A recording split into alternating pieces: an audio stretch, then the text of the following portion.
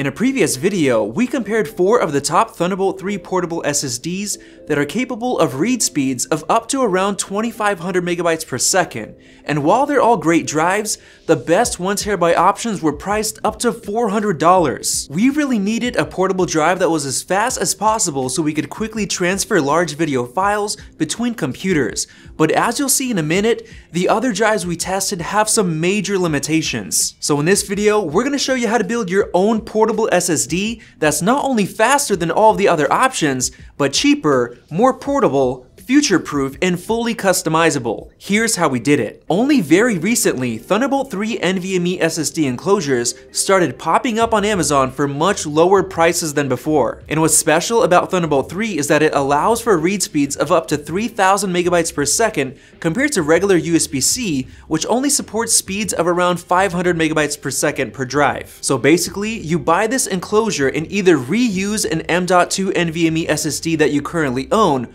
or you buy whichever one you'd like to on Amazon, which is a freedom that you don't have when buying a branded portable SSD. And of course, you need to make sure that your computer has at least one Thunderbolt 3 port, which is now available on most Windows computers and is a given on any recent Mac. So this custom portable SSD build starts with the enclosure, and this is the one we use because it's built out of aluminum with thermal pads that touch the SSD's chips, so the whole enclosure should act as a heatsink and keep our SSD cool. Now the SSD that we used is the Sabrent Rocket 1TB NVMe SSD.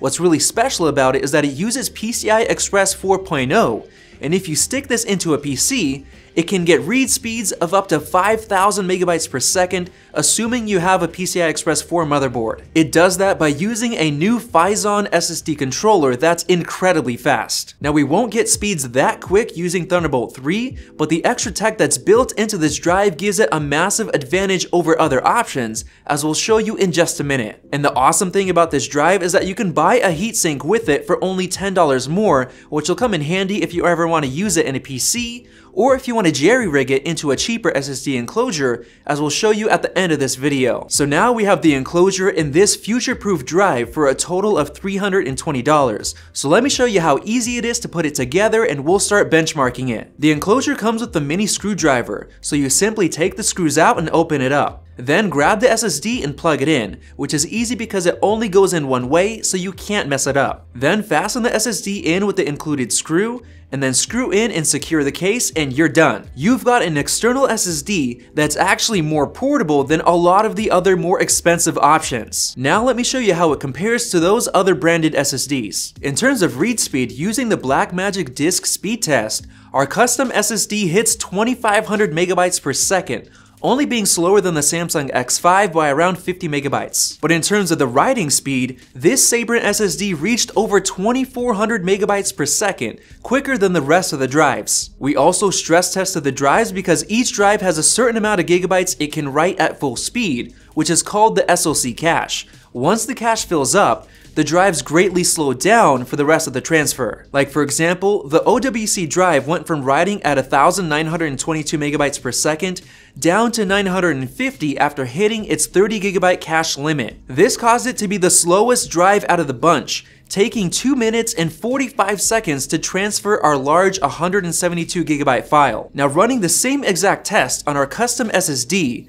the transfer finished in a shockingly low 1 minute and 4 seconds, completely blowing away all of the other drives. Here's how it did it. The Samsung drive had the highest amount of SoC cache at 48 gigabytes before slowing down to the drive's normal writing speeds. Our custom SSD, however, transferred the entire 172 gigabytes without hitting any type of cache limit. The custom drive's aluminum case did get really hot, which means it's working well as a heatsink, and throughout the entire transfer, the slowest speed we saw was a split-second drop to 2300 megabytes per second, compared to the rest of the drives that slowed way down after only 20 to 48 gigabytes of written data. So this goes to show that this custom SSD is much faster than all of the other options while also being cheaper. But here's what really makes it great. This Sabrent drive has an extended 5-year warranty, so if for some reason it goes bad, you can simply take it out of the case and use the warranty. And to make it even better, this Sabrent drive has a TBW rating of 1800,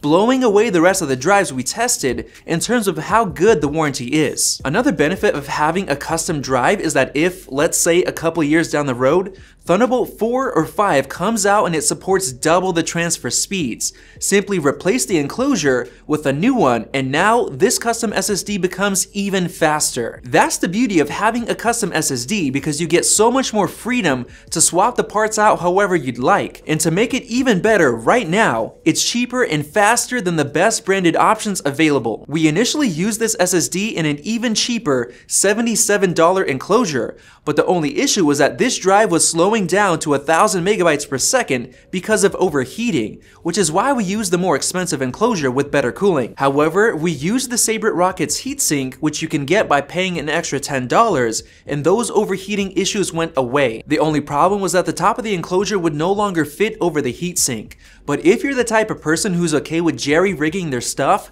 you can grab some gaffer tape and cover it up, or if you have a 3D printer, you can make a larger top cover. This will give you awesome performance for a cheaper $277 instead of $320 for the better enclosure, but we thought it was worth it to spend a bit more for a more solid solution. So no matter which option better floats your boat, we'll have Amazon links to both of these enclosures down in the description below, along with the crazy fast Sabrent Rocket SSD and a few other SSD options that we approve of. If you guys enjoyed this video, you can check out that initial SSD comparison to see the benefits of the other pre-built options right over there. And if you haven't yet subscribed, you can do so by clicking the circle above. Thanks for watching, and we'll see you in the next video.